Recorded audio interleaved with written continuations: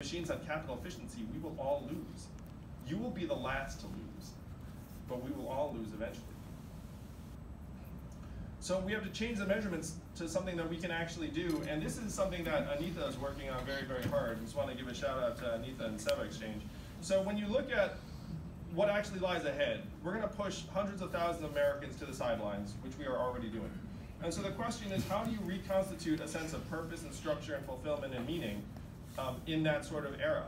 And so what Anita's working on is something that's been in effect for a couple of decades in some communities, is we create a new currency around something called Timebanking, where if I do something for, what's your name again?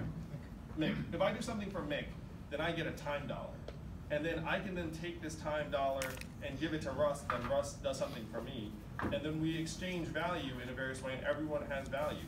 So what you do is you create new touch points in an economy where instead of being like, oh, like I'm a former truck driver and now I'm useless, it's like, well, if I show up and help my neighbor, or if I give someone a ride, or if I fix that shelf, then that has value, and then that value circulates many times through a community.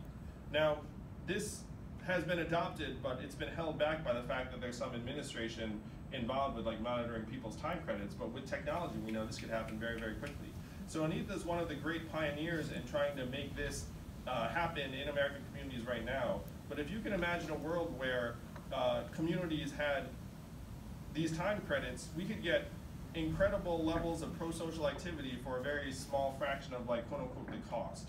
There are three approaches to this problem. Number one, we do what we do now, which is we talk about it, but then it starts to erode and disintegrate. And you can see that in the numbers. All of these things that are listed here, arts, journalism, creativity, volunteering, all declining.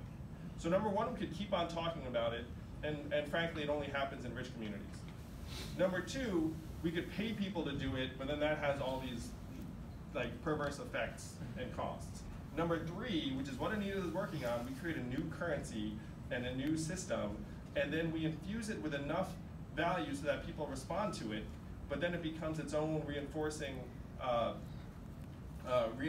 system of positive behavior. Because we all know that humans react very strangely to points and rewards. I get irrationally fixated on getting that 10th punch on like a sandwich card. Does it make any sense? Like, no. Do I really want that free sandwich after I ate? Yes. Like, people are funny. So what we have to do is we have to try and capitalize on the things that make people happy, and then hopefully rebuild our country in the years to come.